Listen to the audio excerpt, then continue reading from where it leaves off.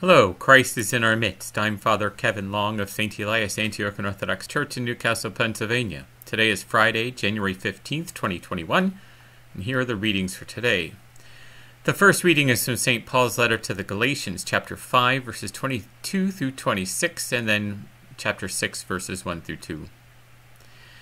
Brethren, the fruit of the Spirit is love, joy, peace, patience, kindness, goodness, faithfulness, gentleness, self-control. Against such there is no law. And those who belong to Christ Jesus have crucified the flesh with its passions and desires. If we live by the Spirit, let us also walk by the Spirit. Let us have no self-conceit, no provoking of one another, no envy of one another.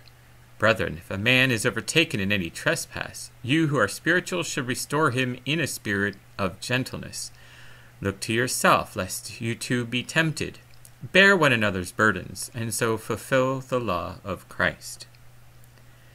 And today's Gospel is from the Gospel of St. Luke, chapter 12, verses 32 through 40. The Lord said, "Fear not, little flock, for it is your Father's good pleasure to give you the kingdom. Sell your possessions and give alms. Provide yourselves with purses that do not grow old, with a treasure in the heavens that does not fail, where no thief approaches and no moth destroys. For where your treasure is, there your heart will be also. Let your loins be girded and your lamps burning, and be like men who are waiting for their master to come home from the marriage feast, so that they may open to him at once when he comes and knocks. Blessed are those servants whom the master finds awake when he comes.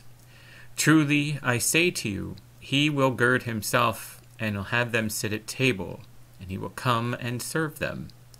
If he comes in the second watch or in the third, and finds them so, blessed are those servants. But know this, that if the householder had known at what hour the thief was coming, he would not have left his house to be broken into. You also must be ready, for the Son of Man is coming at an unexpected hour."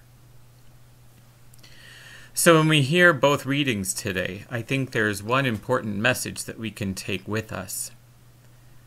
There is no vacation from being a Christian. There is no time that we can think, well, I can just take my ease and I can just do as I want. I can get away with stuff and then later on I can repent for it or be forgiven or whatever. That is a terrible mistake to make, because as our Lord says in the Gospel today, he comes like a thief in the night. And so it's important for us to be vigilant, to be focused on what our responsibilities truly are, as opposed to just letting things happen as they will and then scrambling at the end to catch up. There's that important message that we see. First of all, we see the idea of where your treasure is, there your heart will be also, which we also saw in the Gospel of Matthew. But later, what is he saying? Blessed are those servants whom the master finds awake when he comes. Third hour, second hour, those are watches of the night.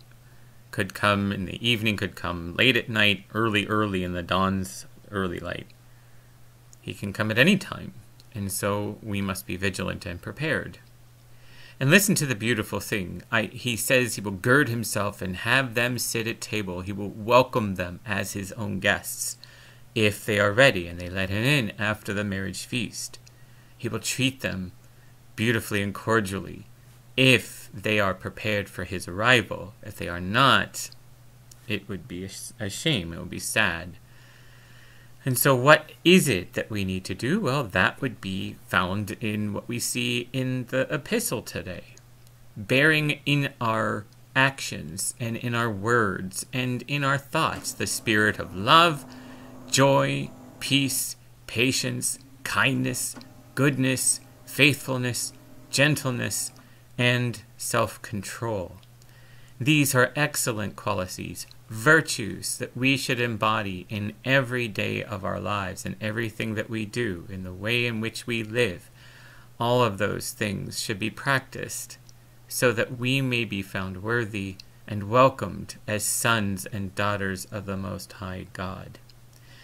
He says later in the epistle, do not provoke one another, do not envy one another, because such things are pointless. And if anyone does happen to trespass, commit a sin or an error of some sort, you restore him in a spirit of gentleness. And make sure that we care after our own temptations and our own vices, lest we end up being tempted and find ourselves falling into the same traps that other people fall into. In this beautiful statement, bear one another's burdens. We are not called to endure this life on our own.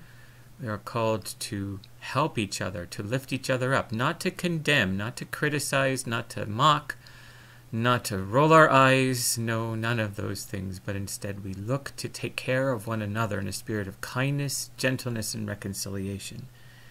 And when we do those things, the kingdom of heaven is opened to us, and we are welcomed, not as slaves, not even as underlings, but instead as friends and as brethren and sisters.